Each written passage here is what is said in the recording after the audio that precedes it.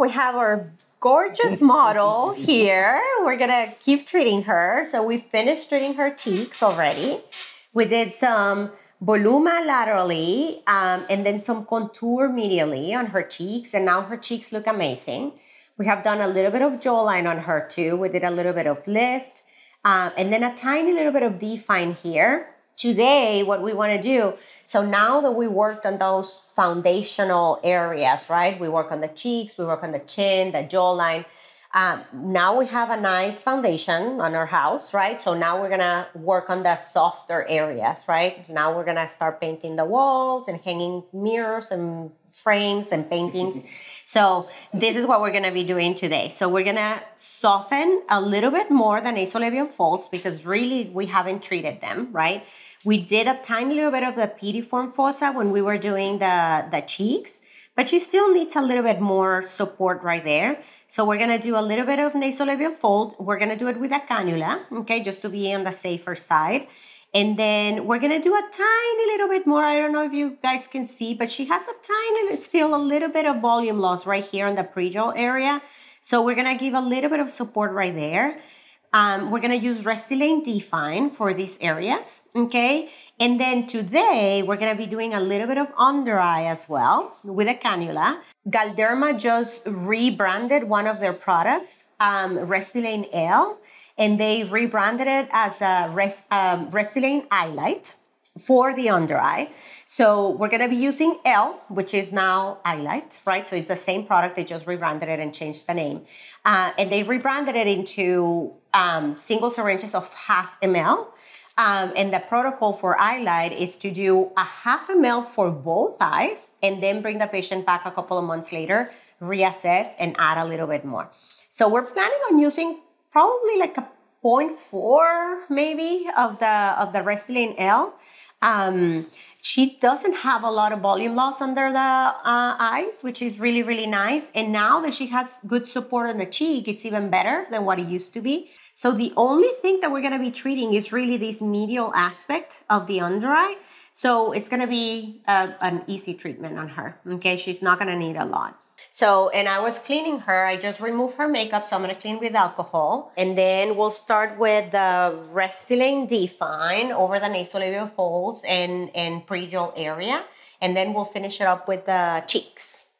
I'm going to do the hinders lines, okay, with a pencil, just to kind of like keep it just helps me to visualize better what we're doing. The little entry point for the nasolabial fold, I'm going to do around here, okay, on the bottom of the cannula.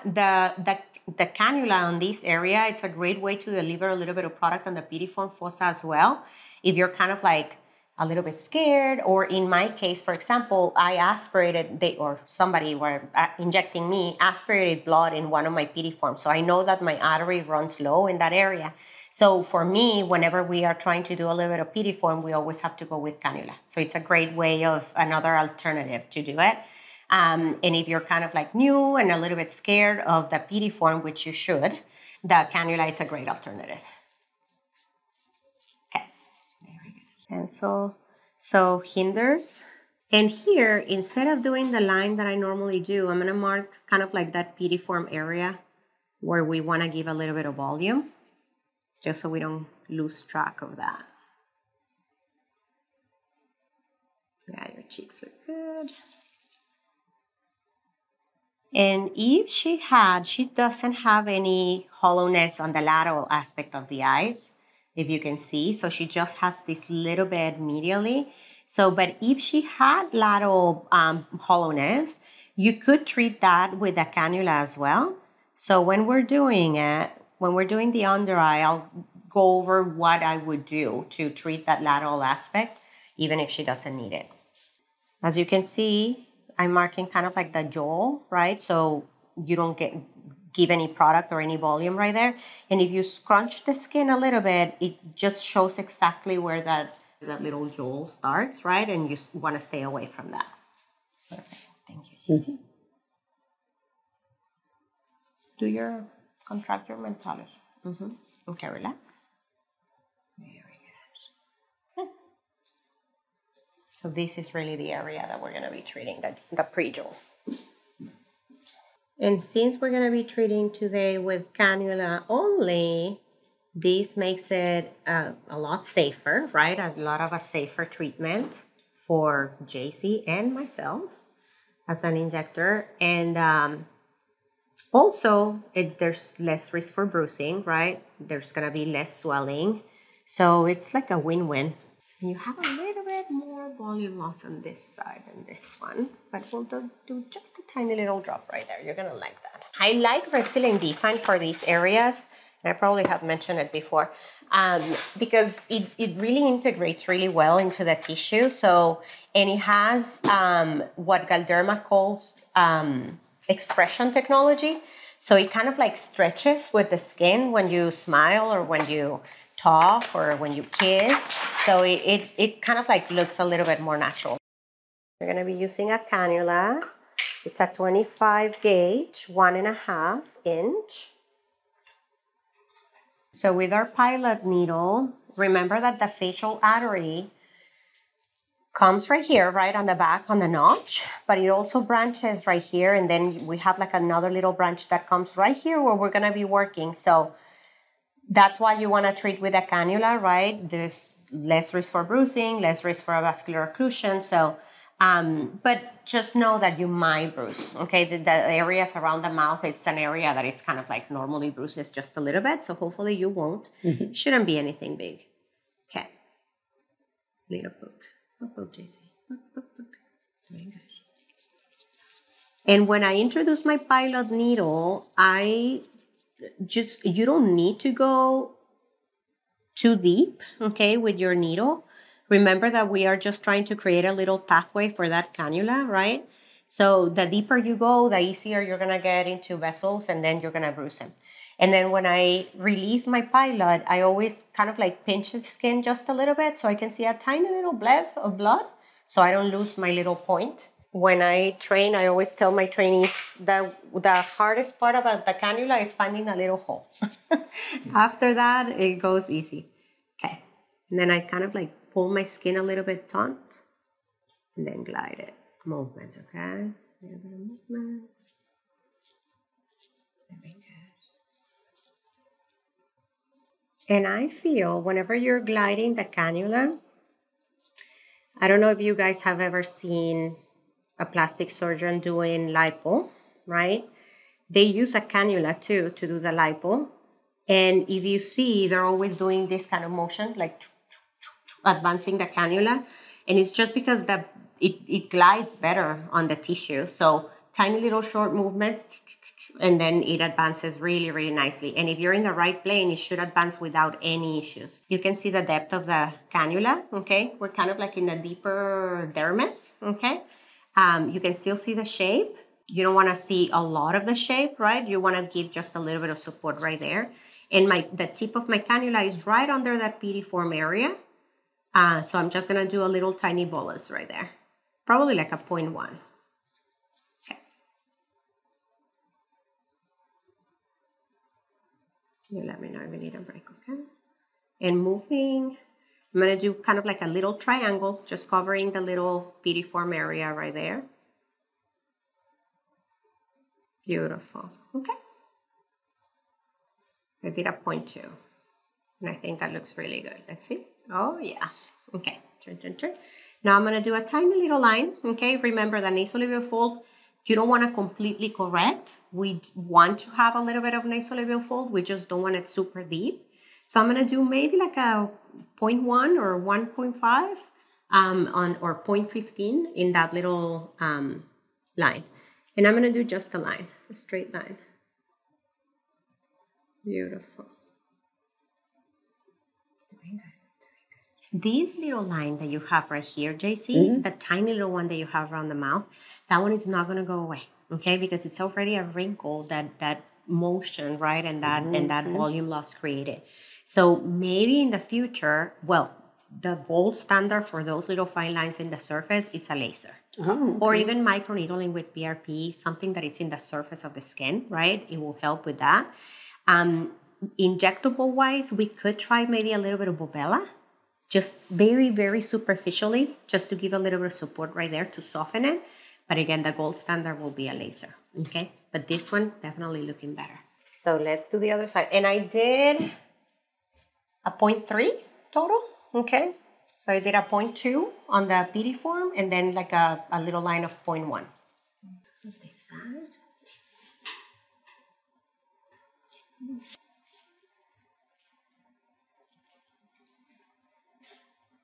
Movement, okay?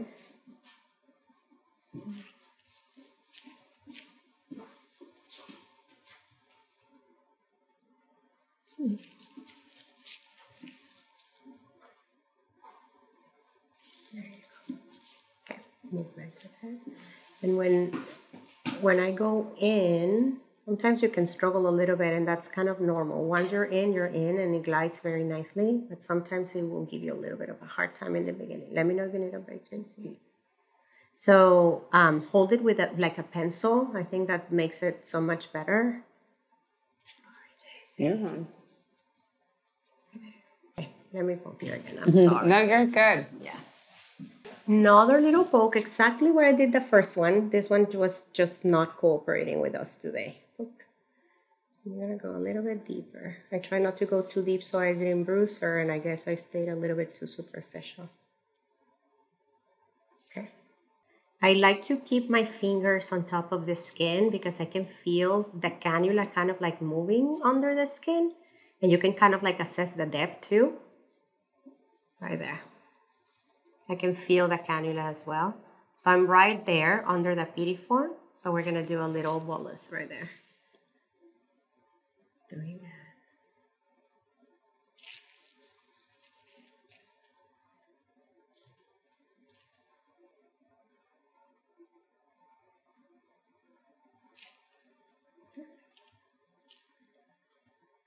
And I was doing a training earlier, and the girl that I was training, she was like, can we aspirate with cannula? And we can. We just need to kind of like understand what's going on, right? So you're going to need to aspirate for a little bit longer, because if you were in a vessel, that blood is going to have to travel like a longer distance. But you can definitely can. I aspirated blood once with a cannula. That was scary. So if you are in a scary area and you're not comfortable, you can definitely aspirate with a cannula. Just be patient, right? And aspirate. I normally, when I aspirate with my syringes with needle, I aspirate a bubble of 1.1 of air. With a cannula, I will say maybe like a 0.2 or 0.3 of air, and just hold it there for a couple of seconds to give enough time for the blood to travel in case you are in a vessel. But just know that the 25 gauge cannula, it's pretty safe. Not completely safe, but it's pretty safe. And if you had a little bit of asymmetry, right, where we have like one side a little bit deeper than the other, well, this is the time where you want to play with that. Okay, very good. Perfect. Beautiful. So we did 0.3 and 0.3 on each side. I didn't treat it this little line at the end because that's more like a little line that the skin already kind of like has a little tiny wrinkle right there. I will do tiny droplets of refine, the thinnest of the family of the Restylane with the expression technology. And that tends to work really well to soften those little lines, okay? So we have a little bit more than 0.4. Let's try and do those 0.2 and 0.2, and we might be able to get along just with one syringe in those pre-jaw areas. Remember that when we did her chin and jawline, we did already a little bit of product on the pre-jaw area, so she's not gonna need a lot. I think you need a tiny little bit more on this side, so I'm gonna start on this side. So I'm gonna do a tiny, the entry point around here, and then I'm just gonna go and fan the product right here, just like we did the first time. She has a good volume right here, so now I feel like she's missing just a tiny little volume right there. So those are the lines that I'm gonna do. And I just pinch just a tiny little bit to see the little bleb of blood, so that way we don't lose the little entry point. There you go. Okay. Movement. Little bit of tugging. Let me know if you need a break, okay? This area can be a little sensitive. Perfect right there. Okay, so cannula right there. Okay, you can see kind of like the shape and the depth, right? We're not super superficial. but you don't want to be super deep either. Brazilian Define is kind of like soft, so if we go too deep, then we lose the volume. And I'm going to do tiny little lines right there. Probably planning for like a 0.2 or a 0.3 right there in that little area. She doesn't need a lot. Okay, turn a little bit more, JC. There you go. Thank you. Mm-hmm. Movement, okay? Movement. Perfect. Okay. Second little line right there. Tiny drop. Beautiful. Beautiful. Oh, yeah. That looked amazing. Okay. So now last one over here. So now we're going for the higher one. And remember, I have the jaw right here. You might not be able to see it in the camera, but I still can see it right here. So I'm not adding anything into the jaw. We're just adding a little bit on the pre-jaw area, kind of like to blend that jaw so we don't see it as much. Okay, very good. Doing great, Casey. Beautiful. Okay, awesome. Nice.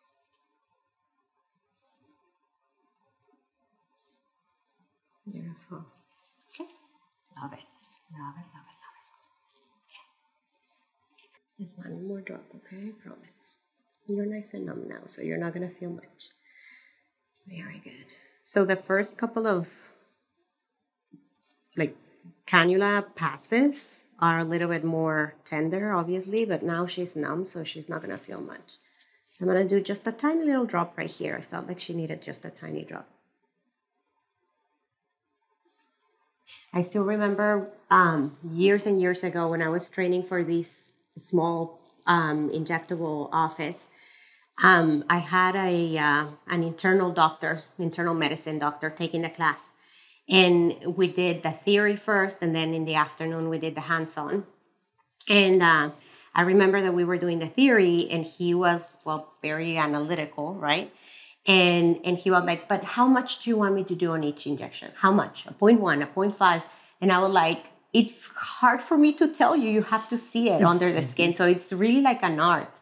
And he got upset. So he was a little bit upset. And then during the hands-on in the afternoon, he came and he was like, I want to apologize. It's really true. I mean, you cannot tell how much to put on each little drop. So after you are comfortable with the pushing the product, right, the extrusion force of the syringe and the products that you're using, you're really not even going to look at your syringe anymore. You're just going to be looking at the skin and how it's plumping and how much volume you're giving.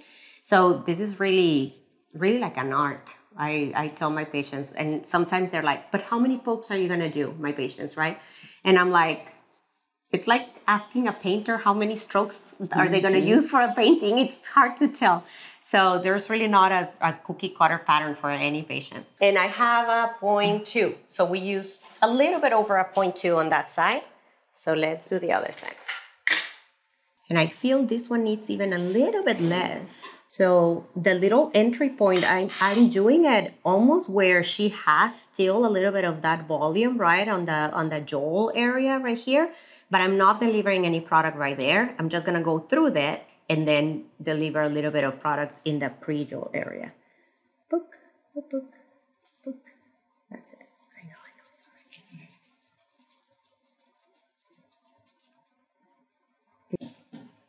Perfect.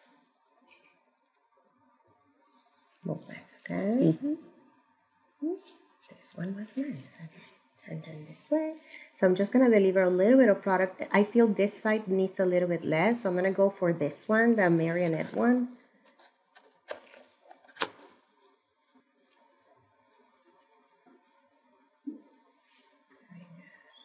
Beautiful. Okay.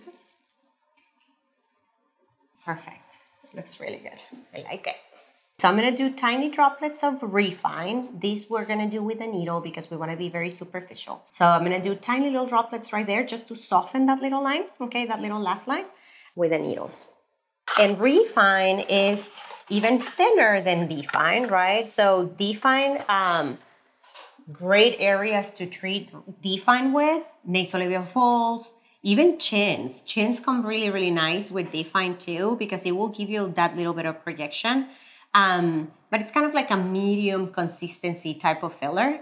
Refine is really, really thin, so it gives you the luxury to apply it a little bit more superficially. So we're gonna do just a couple of drops, probably like a 0.1 and a 0.1 on each side, just to kind of like soften those little fine lines.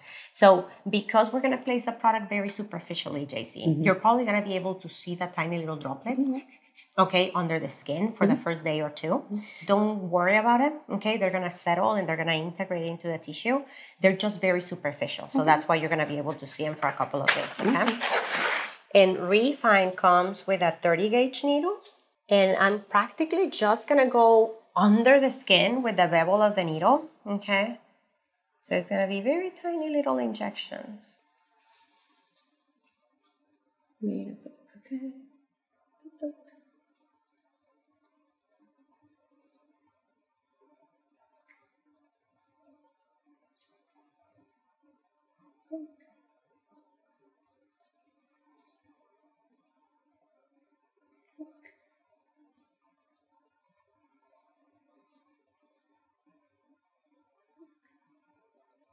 This is the same technique that I use for the perioral lines. I love Bobella for this technique on the perioral lines, and it's actually approved by the FDA for that. It works really, really nice. I'm going to change the needle. Whenever I do this micro droplet technique, I like for my needles to be really, really sharp. So I do use a lot of needles when I do this one. Since you're going just with the bevel and very superficially, you really want to have kind of like control of the depth of the needle. So having a sharp needle helps a lot.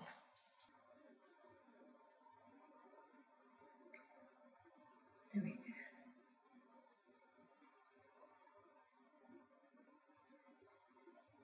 One of the first classes that I ever took when I was starting on doing injectables, I took with Dr. Chopra. He's like a facial plastic surgeon in Beverly Hills. And he was so good at kind of like drilling in my head that a little bit goes a long way.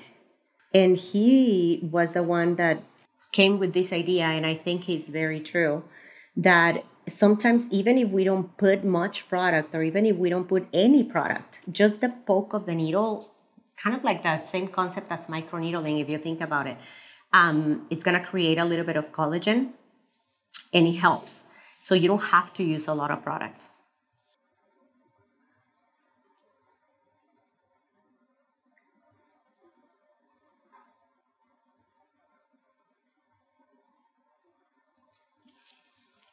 That looks good. Okay, awesome.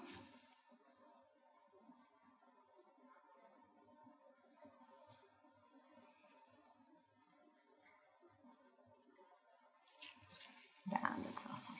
Perfect. So like I said, JC, you're going to be able to see the little tiny little droplets, right, that we left there. I used almost a 0.2 for the whole thing. So a 0.1 on each side right here.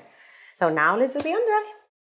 So we're going to do it with the cannula, okay? So I'm going to do a little entry point around here, and then we're going to glide the cannula in, so you're just going to feel movement. Okay. And then we're going to leave a tiny little bit of product right there. So let me do another little pass of chlorhexidine right there on your cheek. She's already clean with alcohol. Let's do a little dab of chlorhexidine. And since we are using the new rebranded product iLight, it is kind of like cohesive enough that if you had a little bit of volume loss in the medial cheek, you could correct that tiny little bit of volume loss in the medial cheek as well with the same product, which is really nice. Because we already did contour on JC, she doesn't have a lot of volume loss on the medial. Her cheeks are perfect. So I'm just going to go in and deposit a little bit of product under the eye. So Restylane L, okay, or the new rebranded Restylane iLight. Like I said, it's the same product. They just rebranded it, and they did 0.5 ml syringes for the iLight. And the recommendation is to do half of a syringe in between the two eyes, and then bring the patient back and do the other half later on.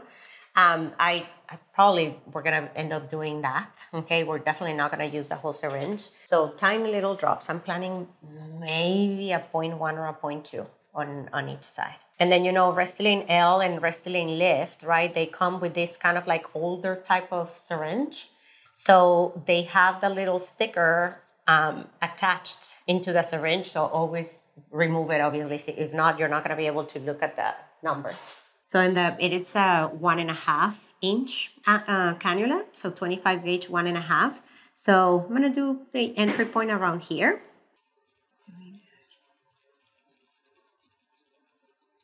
So remember, around the eye, we have the suborbicular retaining ligament, and we have the transverse cutaneous retaining ligament. So when you go in with the cannula right there, sometimes you kind of like get a little bit of resistance from that ligament right there.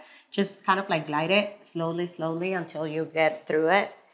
And you want to be a little bit deeper on that injection. Remember, iLite or Restylane L, it is a little bit of a thicker product, so you don't want to place it too superficially on that area, and that's why you end up using just drops of the product and having beautiful results with it. So it's a great product to do. There you go. Okay, we're in. Beautiful right there. And you just feel it gliding. So I'm tilting my cannula right there. You don't even see where I am. Okay, that's how deep you want to be. And we're going to drop a tiny little drop right there. Tiny little drop.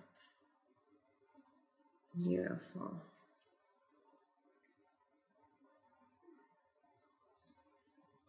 A little bit more superficial. And remember, some patients, and JC is she's not alone. She has a little bit of pigmentation in that area too. So some patients have like a little bit that darker pigment in that area. So don't confuse that into hollowness and then end up overdoing it, right? They're still gonna have a little bit of that darker pigment that sometimes makes the area look a little bit deeper than what it really is. So you're still gonna see a little bit of that pigmentation, right? That product is not for the pigment, it's for the hollowness, okay? So it's gonna be kind of like flatter, but you're still gonna be able to see that little darkening, okay? I think we can do a tiny drop more. I didn't even push a 0.1. So when you do under eye, I don't look at my syringe anymore again, but I look at the skin, but you're barely gonna be touching the plunger, like barely touching the plunger. Doing good.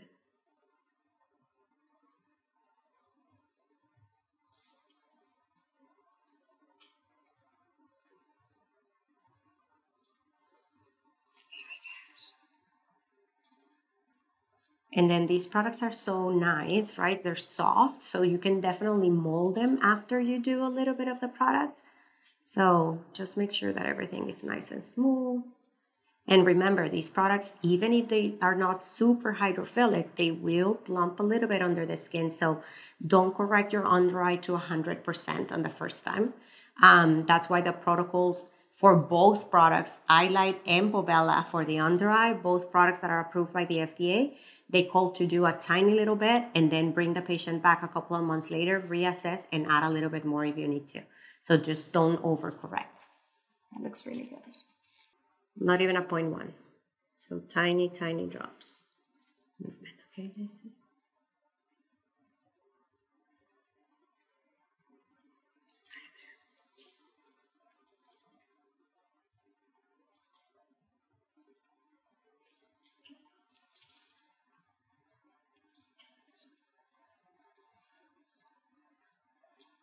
You see the difference? Mm-hmm. And that's why we take that picture always whenever we do that before and afters, because that's the best way that you can compare it. And it's going to get better during the next couple of days. Mm-hmm. Remember that the eye area is an area that we normally hold a lot of water in it.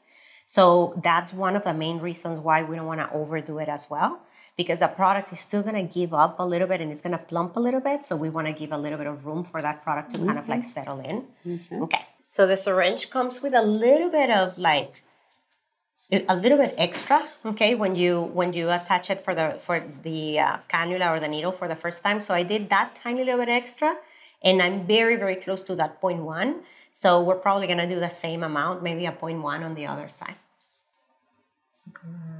You don't bleed, you don't squint, you're like the perfect model. Okay, perfect.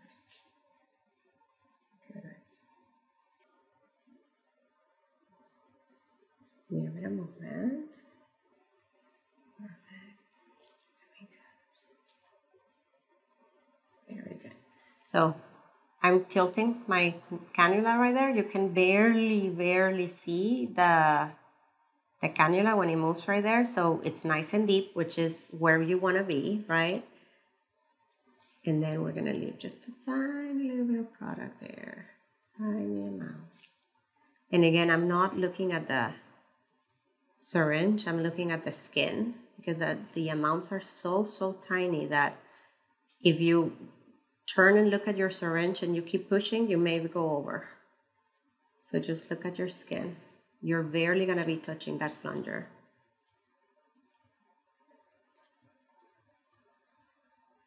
Beautiful.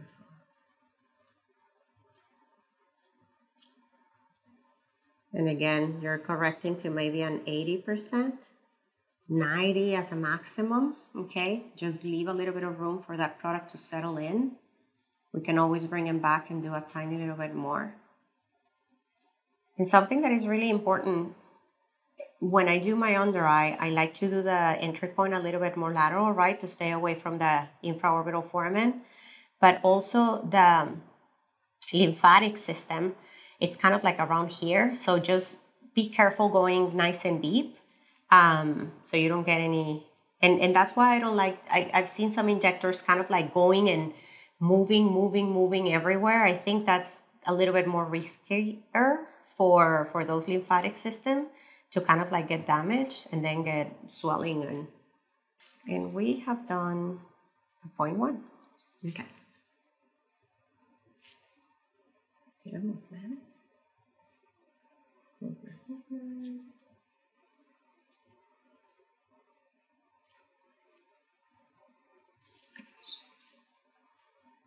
Tiny drop right there. Nice.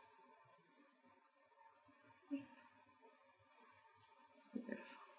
Okay. Awesome. I like that. That looks awesome. We ended up doing a 0.2. She still has a little bit of room, okay, but we're not gonna touch it right now. We're gonna let the product settle. I ended up doing probably like a 0.15 because that syringe comes with a little bit of a pre-fill, okay, on this eye and a 0.2 on this one. Oh, yeah. You like it? Mm-hmm. So now when you put your concealer on, mm-hmm. right? Because remember, this is not for pigment, it's right. for the volume loss. Right. So when you put your concealer on, everything is going to look nice and smooth. Smooth, mm-hmm. yeah. Mm-hmm. And again, because these products, how they work, it's pulling water towards them. You may even see a little bit of hydration in that little skin. Mm-hmm. That is always nice. So instructions after, just like when we do any other filler, no makeup for the first 6 to 12 hours, mm-hmm. okay? So if you can skip the makeup even tomorrow morning, that will be awesome. No heavy exercise for the first 24 hours. We don't want to create any bruising that we are trying to avoid.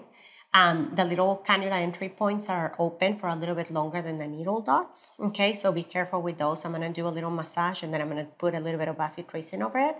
A little bit of bruising. You may have a little bit of swelling in the next couple of days, which is very normal, tenderness because of the cannulas moving and all of that.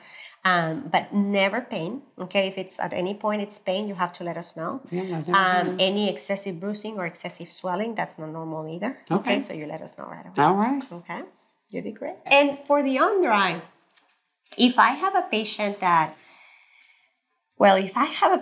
has less volume loss, you can definitely use Bobella. Okay, Bobella is a little bit thinner than Restylane Eyelight. I'm not a super fan of blending products, but you can blend, okay? You have to be very, very careful when you blend, especially if you're gonna put the product under the eye, because we don't wanna cross-contaminate that product whenever you're blending it, right? And then cause an issue under the eye because that area is so tender and delicate. Either use Bobella, right? If you have a patient with barely any kind of like volume loss, or you can blend it with a little bit of bacteriostatic saline, okay? It depends on the depth of the volume loss, right? The hollowness that the patient has. Sometimes I will put maybe like a 0.3 or a 0.4 cc's of the bacteriostatic saline and then just mix it with the full 1 ml of the Restylane L or Eyelight in this case, and just have it kind of like a little bit more softer. And then just apply it just like we did with the cannula. Same thing, same technique, just the product will be a little bit softer. They already did all the research before they launched the iLight and doing it straight from the syringe. And as long as you are at the right depth, right, don't be too superficial, it should work beautiful. With Bobella, because it's a little bit softer and it's not hydrophilic, sometimes I will do the deeper injection that it's called for, right, on protocol. And then sometimes I will go superficial and do just a tiny drop superficial, and it works beautiful. I love Bobella for that area, yeah. I mean, iLight does the job too, but I love Bobella. Okay. One question was, how did you determine the cannula entry point for the under the eye? Is it based on the Ender's lines or based on where you think the tip should be? So it's really basically on the length of the cannula, right? And I do it a little bit more lateral, right? Just to avoid being too close or going kind of like towards the infraorbital foramen. So, but it's based really on the length of the cannula. If you see that, it's kind of like 1.5 inches right there. So that's really that determination. And you could do it like here or here, right? I don't do it high here because of the lymphatic system, and I don't do it too low because then you're practically going towards the infraorbital foramen. So that's why I choose to do it right there in the middle. But it's based on the length of the cannula, really. And then how do you know when to use for the piriform the needle versus the cannula? You can use any of the two. So in JC, we have done already a little bit of the piriform fossa with a needle before, whenever we were doing her cheeks. So I know she has a little bit of that support right there. And because today we were doing the nasolabial fold, it was just easier, right, to do it with a cannula. You can do either or. So a safer way, obviously, is going to be with the cannula, right, because it's blunt. So if I have somebody with a lot of volume loss, sometimes I prefer to do the needle because you have that bony prominence that you're layering the product on. So you're going to get better, more volume with less product, if that makes sense. So with the piriform, when we did it for the first time, I normally do like a 0.1 or a 0.15, and it gets like a nice correction. And when you do the piriform with a cannula, you end up using maybe like a 0.2 or a 0.3. So you're going to be using a little bit more. Because if you think about it, the product is laying, right? So it's going to give you a little bit less correction. So depending on how deep the piriform is, sometimes I will choose the needle or the cannula, but they're both safe. Well, the cannula is safer, obviously. They're both okay to do. How do you know when you should aspirate a cannula versus not aspirate a cannula? So it's, again, the cannulas are it's very rare that you will go into a vessel with a cannula. So I normally don't aspirate when I'm using cannula. It's really rare that, I mean, if you check studies on how often a cannula goes into a vessel, especially a 25 gauge, it's very, very low. And again, you're at the right depth, right? You're moving along, so you're safer. You can always aspirate with a cannula. That's not a problem. I mean, aspiration is always, I feel like it's always the safest bet. I don't aspirate when I use cannulas.